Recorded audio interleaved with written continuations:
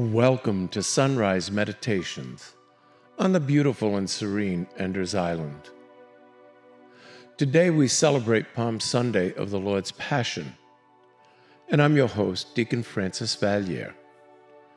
Our Lectio Divina is from the Gospel according to St. Matthew, chapter 21, verses 1 through 11.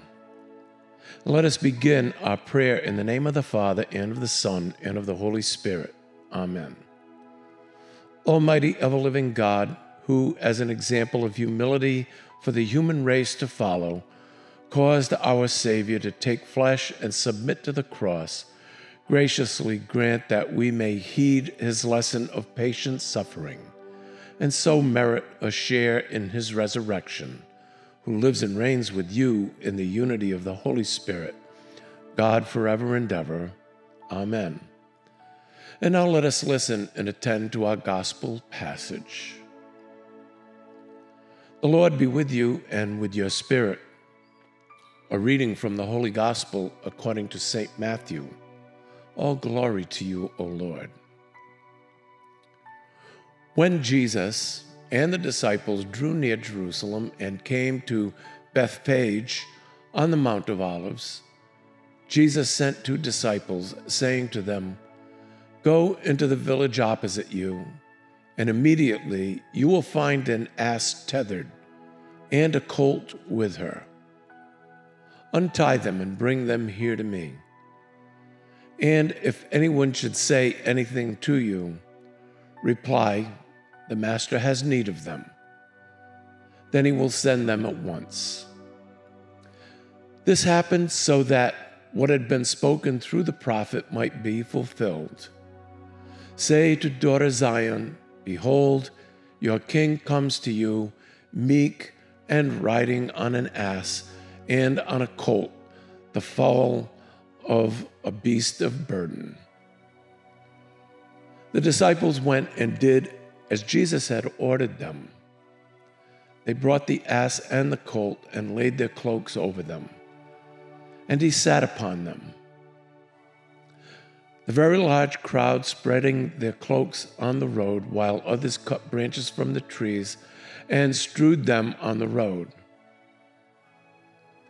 The crowds preceding him and those following kept crying out and saying, "Hosanna to the Son of David!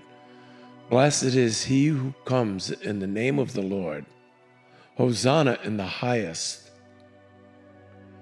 And when he entered Jerusalem, the whole city was shaken and asked, "Who is this?"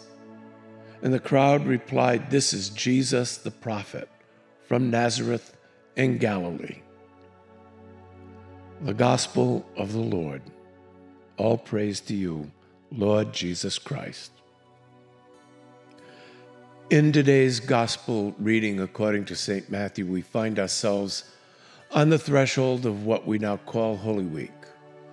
For this meditation, I chose, for brevity's sake, to read and meditate on the shorter gospel passage that is read at the entrance of our churches. Jesus enters in a triumphal manner into the city of Jerusalem so that he may celebrate the Passover, what we now call the Last Supper, with his disciples in the upper room. But today's reading only shows Jesus entering the city. The trivial events in this short passage were vital as to fulfill prophecy about the Messiah. The crowds hailed Jesus into the city, and in all the excitement we read, the whole city was shaken and asked, "Who is this?" And the crowd replied, "This is Jesus the prophet from Nazareth in Galilee." But the question for all of us is, who is this? Who is this who so many times healed the sick, drove out demons, and raised the dead? Who is this who walked on water to save his friends? Who is this who showed unconditional love and mercy to prostitutes, tax collectors, and the like, sinners one and all? Who is this who approached lepers to lovingly cure them? Who is this who multiplied fishes and loaves to feed 5,000? Who is this who will consecrate at the Passover the bread and wine into his own body, blood, soul, and divinity? Who is this who asks God the Father, "Father, forgive them, they know not what they do"? Who is this whose mangled body dies on a cross and is laid in a tomb? This, my brothers and sisters, is our Lord and Savior, Jesus Christ, by whom no other name are we saved, the only begotten Son of God the Father, the second person of the Blessed Trinity, who has defeated sin and death, that we may have eternal life. May Jesus be praised forever and ever. Amen. Happy Palm Sunday. After our closing prayer, we read the scripture passage and contemplate its message again. Concentrate on a thought that comes to you either through a verse or even just a small word that touches you, and ask the Holy Spirit to show you how it pertains to you and how you may spiritually grow closer to Him. Let us complete our divine reading now with a closing prayer, and let us pray.